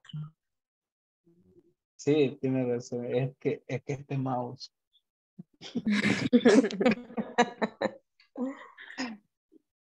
She doesn't, no, don't. Doesn't, here in number 3, she doesn't. Este mouse sí está mal. Ajá, present, acá las letras, ahí no fue el mouse, fue el keyboard. Acá present, las letras están invertidas. She doesn't present. Present. Tiene que ser la Okay. N and T, report in English. Reports, okay. Aquí es NT. Yes, NT. Así, present. Reports, reports. Yes. Es, in English. English capital letter. English capital letter. Yeah, okay. Letra mayúscula, okay, capital letter. Okay, continue. Thank you. Qué mal ando con eso.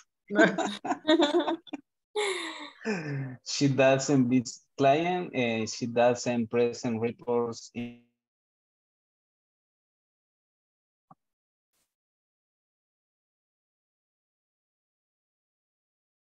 Finished. Yes. Yeah.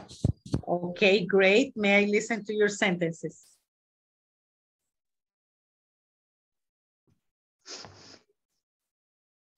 Puede escuchar las oraciones.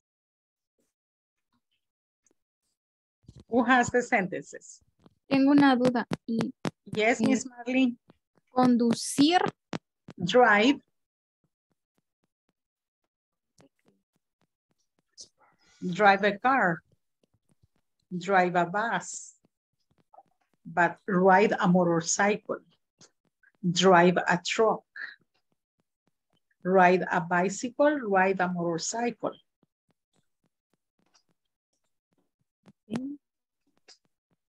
Okay.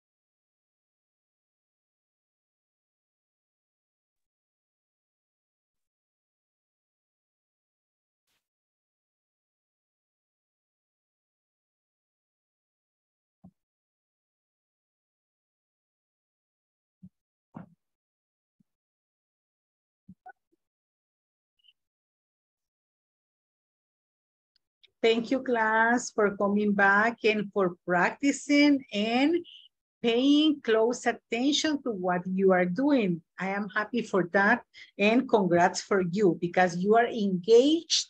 Okay, you are engaged in the learning of the language and focus on the activities. Congratulations.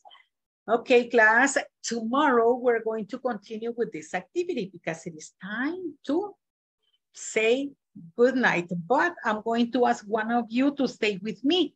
And I'm going to ask Edwin. Where are you, Edwin? Edwin, are you here? Mr. Edwin Mineros. Okay, would you please stay with me after class? Okay, Edwin. okay. Okay, so class, remember to continue working in the platform because tomorrow is Friday. Thank you very much. Congratulations, you did a great job. Have a good night. Good night. See you tomorrow. Okay? Bye. Happy sleep. Likewise. Happy Bye. sleep. Bye-bye. Good morning, bye. See you tomorrow. Bye-bye, David. Bye, Seraphine. Bye-bye, everyone. Only Edwin is with me, okay? Bye-bye, Vero. Bye, Carmen. Bye, Juan. Filomena. Bye, Brandon. Good night, teacher. Have a good night. Okay. Bye, Juan. Bye, Brandon. Bye, bye, Luz Filomena.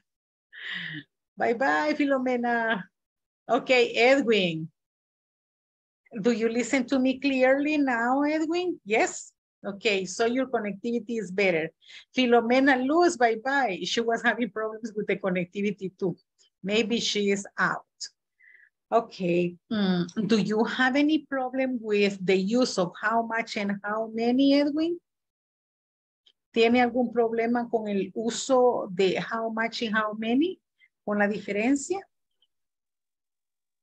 Me cuesta bastante relacionar cuando es contable y cuando no. Ok, vamos a trabajar un poquito en esto me trago bastante. Ok, vamos a ver si le podemos ayudar, ok. Veamos. Here. Ubiquémonos en la página 16. How many and how much? Yes. How many. Utilizamos how many para hacer preguntas acerca de los nombres contables. Por ejemplo, el listado que les presenté ayer de nombres contables. Y acá les ponen que también son contables las horas porque las podemos contabilizar. Los días, las semanas, los años, los meses y otros nombres más. Cuando vamos a preguntar sobre ellos, utilizamos how many. How many days a week do you rest? Si yo le hago esa pregunta, Edwin, a usted, how many days a week do you rest? The answer is, ¿cuál sería su respuesta? Para esta pregunta, how many days a week do you rest? ¿Cuántos días a la semana descansas? Sería I rest. Ajá. Porque le están preguntando cuántos días, no cuáles días. Ok. I rest. 1, 2, 3, 4, 5. One.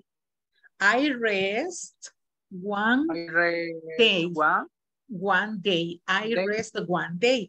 Esa es la respuesta a cuántos días descansas. I rest one day. Descanso un día. Porque los podemos contabilizar. Por eso preguntábamos con how many. And then, if I ask you, Edwin, how many hours a day do you work? The answer should be, ¿cuántas horas en el día trabaja usted? How many hours a day do you work?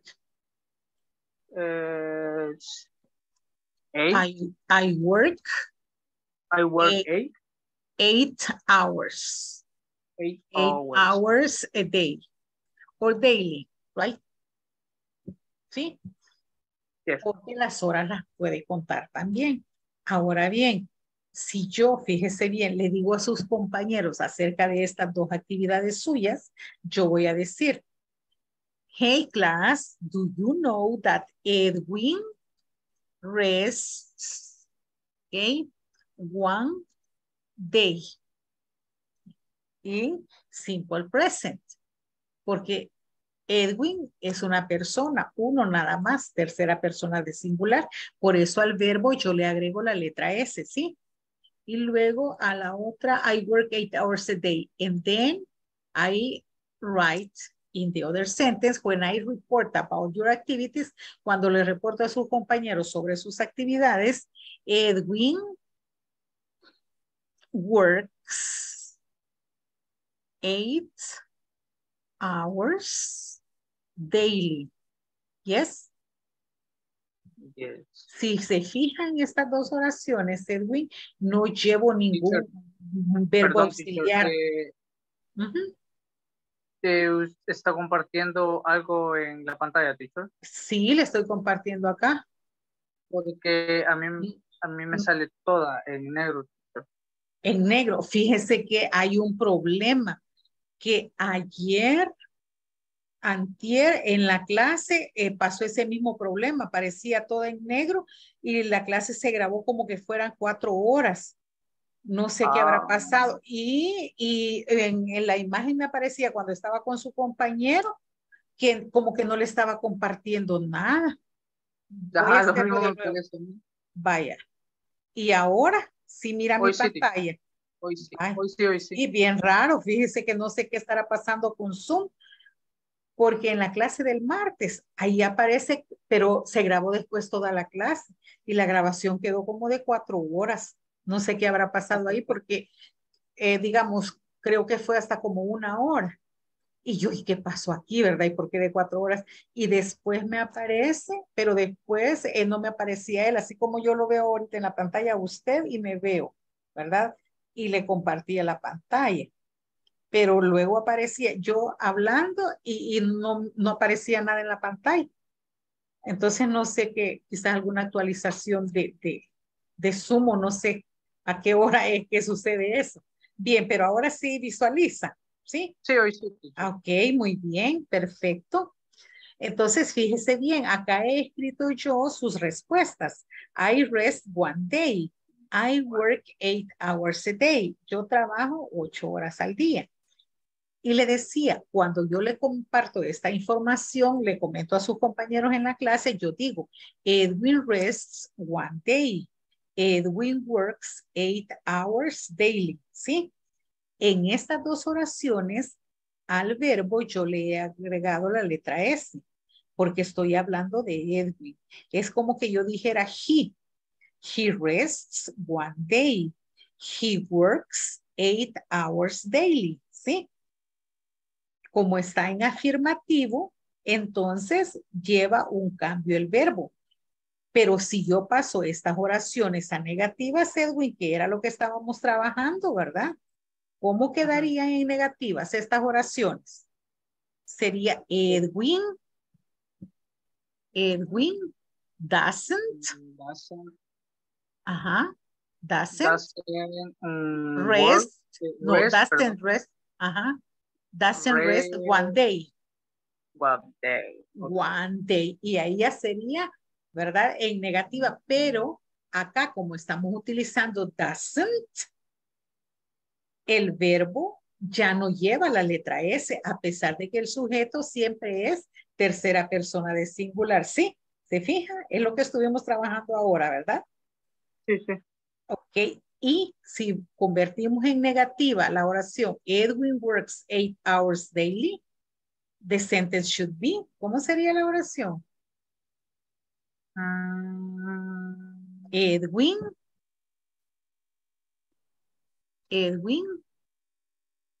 doesn't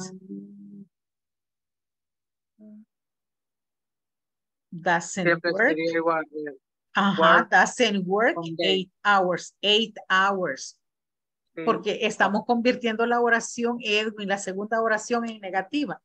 Edwin doesn't work 8 hours daily. ¿Sí? ¿De acuerdo? Sí, sí. Okay, muy bien. Then we have affirmative. Edwin rests one day. Edwin works 8 hours daily. Edwin doesn't rest one day. Edwin doesn't work 8 hours daily. Yes. ¿Por qué? Porque estamos usando does not, el verbo auxiliar más la partícula negativa en las oraciones o el presente simple negativo. Cuando es tercera persona del singular, el verbo ya no sufre este cambio que le agregamos la S. ¿Sí? Solo va a ser en afirmativo. ¿De acuerdo? Y ahora volviendo con how much, Edwin. How much for countable nouns. Uncountable, sorry. Vamos a utilizar how much con aquellos nombres o sustantivos que no se pueden contabilizar en su forma natural, en su forma general. Por ejemplo, money and time son los clásicos y les decía, las emociones, los sentimientos no se pueden cuantificar, ¿sí? How much money do they pay per extra hour? ¿Cuánto dinero pagan? Acá estamos preguntando por el dinero, pero no vamos a contestar con money. They pay 3 monies or 10 monies. No, vamos a contestar con la cantidad de dinero que nos pagan, ¿sí? How much time do we have? ¿Cuánto tiempo tenemos? We have 5 minutes left. Tenemos 5 minutos más, ¿ya? Okay. If I ask you, Edwin, how much money do they pay per extra hour? The answer should be, they pay. ¿Cuánto pagan por hora extra? Use your imagination. They pay. Como 1.25, no sé.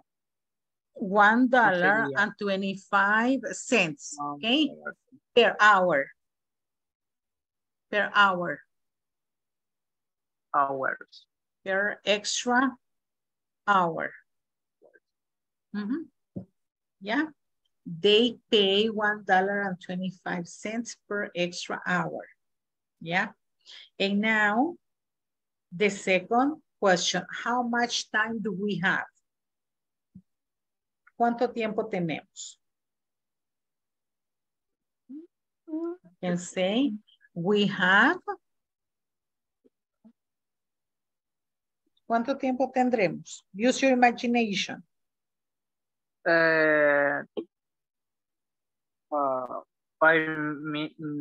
minutes. We have 5 minutes. We have 5 minutes left. Todavía tenemos 5 minutos. Okay, we have 5 minutes left. Entonces, que le quede claro, Edwin, que how much, ¿ok? Para lo que no se puede contabilizar. Y how many con lo que sí. Ahora bien, no se me vaya a confundir con algunos nombres o sustantivos, al igual que money y time, ¿verdad? Ellos por su naturaleza son incontables, pero ya cuando los convertimos a pregunta, ya se pueden contabilizar, pero no vamos a utilizar exactamente esos nombres o sustantivos, porque acá, how much time do we have? Usted no me contestó, we have 5 time. No, ¿verdad? Usted me dijo, we have 5 minutes. Tenemos 5 minutos, ¿de acuerdo? Okay. Y lo mismo sucede con otros nombres o sustantivos. Cuando preguntábamos al inicio, how much water do you drink a day? ¿Cuánta agua tomas en un día o diariamente? Usted no me va a decir, I drink 5 waters. No me va a decir, tomo 5 aguas. No. I drink 5 glasses of water. Yes. Or I drink 1 little of water. ¿Ya? ¿Sí? Ok, perfecto. Creo que ya le ayudé un poquito más, ¿verdad? Bien, ahora vamos a practicar antes de finalizar pronunciation. Here. Jeff, how are you doing? I want to ask you how many days a week do you work? Hey, Ben, well, I work 5 days a week. And you? That's great. I work 4 weekdays and sometimes on Saturdays. Really? On Saturdays? Do you work extra hours? And how much money do they pay for each extra hour? Yes, I work extra hours when there is too much work to do.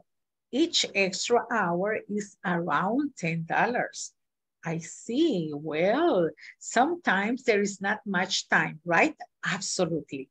Now you read Ben and I'm going to read Jeff, okay? Okay. Begin, please. Jeff. Yes, how are you doing? I want to ask you how many days a week do you work? Hey, Ben. Well, I work 5 days a week. And you? Thanks, agreed. I work for weekdays and sometimes on Saturday. Really? On Saturdays? Do you work extra hours? And how much money do they pay for each extra hour? Yes, I work extra hours when there is too much work to do. Each extra hours is around $10. I see. Well, sometimes there is not much time, right? Absolutely. Okay, now repeat after me, Edwin.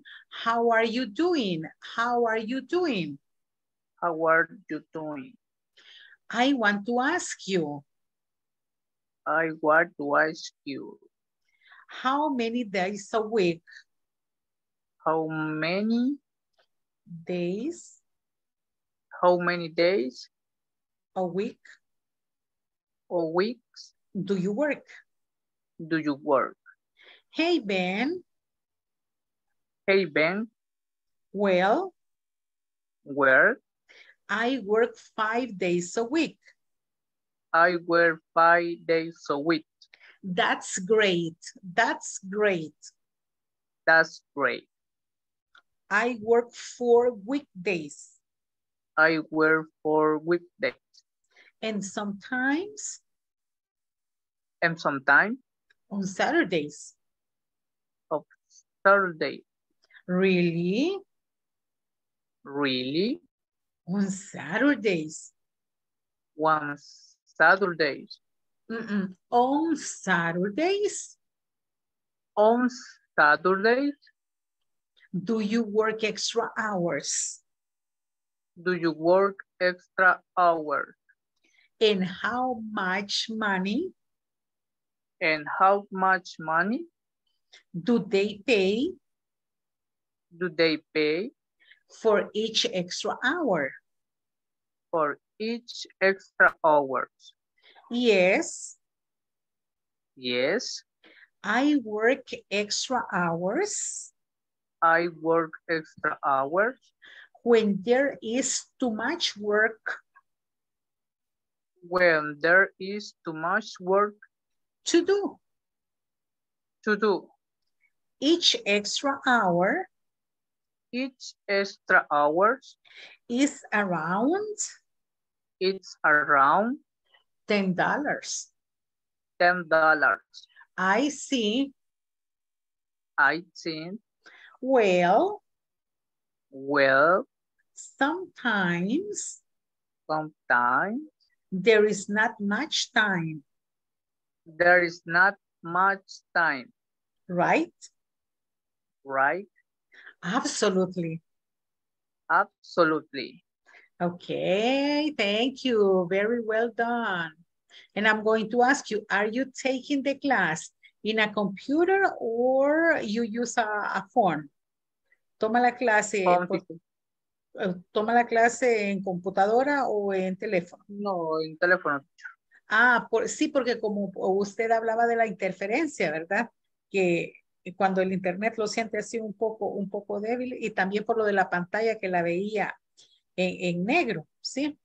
Pero cuando Sí, me decía eso que yo le estaba presentando y usted la veía en black, no me veía a mí tampoco.